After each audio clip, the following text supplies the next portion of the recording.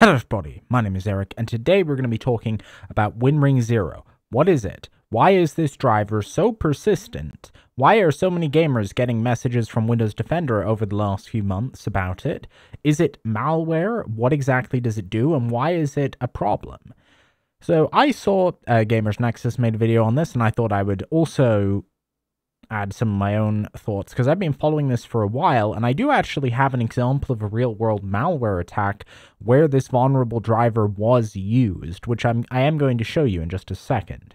So recently, a lot of people have been learning about this because they've been getting an error message from Windows Defender saying that it's malware. A while before that, people were getting error messages from Riot Vanguard as well, which is a kernel anti-cheat that blocks insecure kernel drivers. Not purely because of the good of their heart, mind you, but because it is possible to exploit these drivers to bypass kernel anti-cheat. But there are much worse things that can be done. Essentially, what WinRing Zero does is it is an unauthenticated driver that provides an open interface to write system memory. What this means essentially is you can access any hardware or memory on the whole computer through WinRing Zero. Now you may be wondering, okay, so why do a bunch of RGB and fan control drivers come with this software then if it's so obviously problematic? Why do some games ship it? Recently, Marvel Rivals shipped it, and many people got detections for that, and it was suspiciously named PowerShell.sys, not even its normal name, which made many people panic and think that they'd somehow gotten a virus or that the game itself was a virus. So the reason why this driver is in use for so many different things is because there is no universal user mode library for fan or RGB control. That's actually handled by something called an SM bus, or sometimes there are a few other buses that control this. To communicate with this and other hardware, you need a driver. So what WinRing Zero does is it provides an interface that enables open access to hardware through Windows. You can see why this would be useful, and the core reason why these developers don't just write a driver themselves, it's not necessarily because they're lazy. For individuals who make open source tools, it's quite a complicated process to get a driver that will run on modern versions of Windows, because you have to get an extended validation certificate, which costs about $1,000, and then you have to send the driver to Microsoft, who then have to sign it themselves back. It's also worth noting that you either need to be a company or a registered sole proprietor if you want such a certificate. You can't just buy one as an individual. As a result, compared to all of that work, using WinRing Zero, which comes pre-signed, seems like a great idea. And until recently, many companies were doing it. In March, Windows Defender decided to add WinRing Zero as a hack tool. Now, it's worth noting, a hack tool is not a virus per se. A hack tool is any tool, and it could be something that the user might intentionally use if the user was wanting to hack someone, or it could be something that is known to have malicious uses. So hacking software, anything like that could be either used for legitimate purposes or illegitimate purposes. When you have this driver installed, any user, even without admin, is essentially able to get every permission. This has been in fan control, OpenRGB, Libra hardware monitor. This is actually how it ended up in Marvel Rivals, is their anti-cheat, for some reason, despite already being kernel level, was secondarily using Libra hardware monitor. CapFrame X, MSI Afterburner, all of these different tools, and EVGA Precision X, although after they were informed of the insecurity a few years ago, they did swap it out, luckily. So why is this such a big deal? Well, I actually tested a sample that does this a few months ago.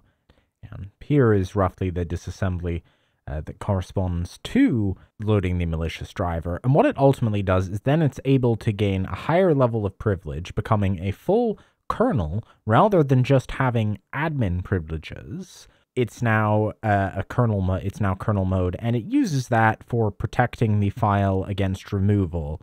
It makes getting rid of it much harder. This isn't the only case. This is especially common in enterprise attacks, or at least it was before this driver became generally removed on site by enterprise-grade security solutions, because if you have access to a vulnerable kernel driver, it's game over. You can just kill the EDR or hide your program from it perfectly and completely take over. This driver has no access control to speak of and lets any user write any portion of system memory, whether it be kernel memory or any application's memory. Now, why is this dangerous? Well, with a relatively simple exploit, and we can find there's plenty of, it's already got a hit on the National Vulnerability Database. winring0.sys and winring0.sys 64-bit edition allow local users, including low-integrity processes, to read and write to arbitrary memory locations. This allows any user to gain access to system privileges. Yup, you can do that. You can actually do something even worse as well. You can actually simply write to the right piece of memory to enable test signing mode, which then means you can load any unsigned kernel mode driver you want. This is also quite common in cheating communities, although other drivers are also frequently used, including a vulnerable Intel one that forms the basis of KDMapper. In this case, they would use this to load an unsigned cheat driver that then is intended to hide or defeat a kernel mode anti-cheat. Now, there is a way to mitigate some of this. If you go into security, and we'll do this, we go to device security and core isolation, you can, and I'm not going to do this because it's a VM, so this would just create a massive performance nightmare, but you can turn a feature called memory integrity on, and you absolutely want this, which will prevent drivers like winring0 and enables Microsoft to continually block newly found to be vulnerable drivers, because there are dozens of these. There's a Dell driver, there was a Ryzen Master driver, and the notorious Intel driver all had this functionality. So by enabling this and this, memory integrity uses the hypervisor so that a malicious driver isn't able to overwrite the kernel portion. That prevents some of the worst attacks possible here. Now, what unfortunately there isn't a solution for is a safe way for hobbyist and like non-commercial developers to make this kind of utility that requires a kernel driver. Because the only proper way to do it is to get an EV certificate, so sign their own driver properly, as EVGA Precision X did after this security researcher reached out to them about a local privilege escalation vulnerability. They fixed it, and what they ultimately did was they replaced that driver with their own driver that had access controls so that only EVGA Precision X would be able to use it, rather than simply providing memory access to any unauthenticated program.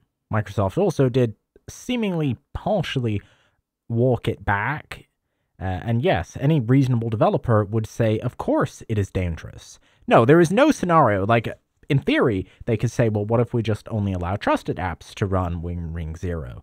Well, the problem with that is if any of those trusted apps are installed, given it has no authentication, that is a non-starter. It would require Microsoft writing the access controls for them, at which point they could simply design a better interface. And then Signal RGB wrote their own driver, which is the correct alternative. Yeah, and the correct thing to do is to write, as HWInfo's person points out, while Microsoft doesn't seem to want to comment on this, the correct thing to do here is not to export kernel-level permissions to user mode. There is no safe way of doing that. That is common sense. If there was a safe way of doing that, then we would not need Ring0 protection. The only safe solution here is to build a kernel driver for the application that does only exactly what the application needs and doesn't have a single additional permission. That's how any secure system should be designed. You take only the permissions you need and lock them down as much as possible, not give yourself absolutely everything, for the same reason why you don't run web browsers as administrator these days. So then, that is going to be all for this video. Hopefully this clarifies this mess. Don't run random kernel drivers with vulnerabilities. If someone says this is a false positive, I would assume they don't know what they're talking about. It's just not worth the risk. Completely eliminates your security. So that's going to be all from me for now. Bye.